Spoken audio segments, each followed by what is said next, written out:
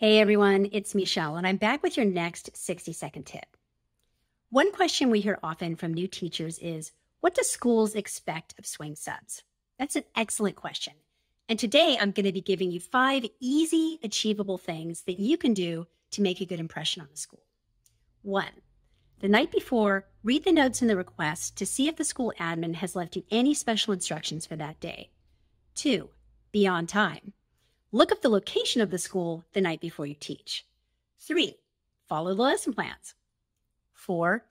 Leave good notes for the teacher by telling them what happened in class that day. 5. Stay off your phone. This is the #1 piece of negative feedback we hear about subs from schools. If you feel like your phone is just going to be too tempting for you, then keep it in a bag or put it in a bottom drawer or just place it somewhere where it's not easily accessible.